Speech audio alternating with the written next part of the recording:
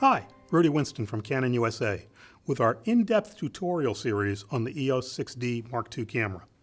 In this second episode about autofocus custom functions, we'll deal with AF point management with the camera. Custom function 8 lets you set what AF areas will be available to you.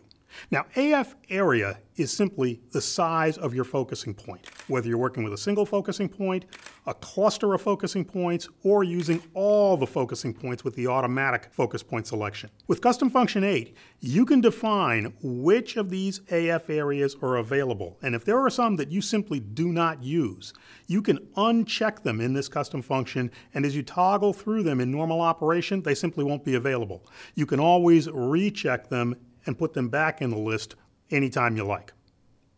Custom function 9 is your method to change the AF area. The first option is the factory default, and that is to simply press the small AF area select button on top of the camera right near the shutter button.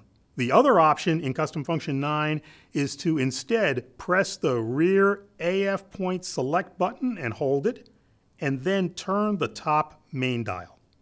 Custom function 10 is one I really love and I suggest you give a try, and that's orientation linked AF. If you set this to the first or second options, what this is going to let you do is set a focusing point for your horizontal pictures, set a different focusing point for your vertical pictures, and they are memorized.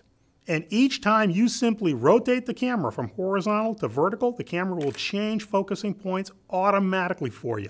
It's a big time saver, and you can still move the focusing point locations from those memorized ones anytime you want. Custom function 11 is the initial focusing area used when you've got automatic point selection with AI servo AF. In other words, all the points are active. You're focusing on a moving subject with AI servo AF. Where's it gonna start focusing? The factory default is auto. All the points are active. When you activate the focus, the camera will look with all 45 points, try to focus on the nearest subject, and then follow that subject as it moves either toward the camera or from side to side.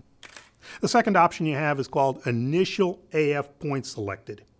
And with this one, you're going to pick a particular starting point telling the system where to begin focus tracking with automatic point selection. This focusing point would be independent of whatever manual focusing point location you may have been using before switching to the automatic AF area.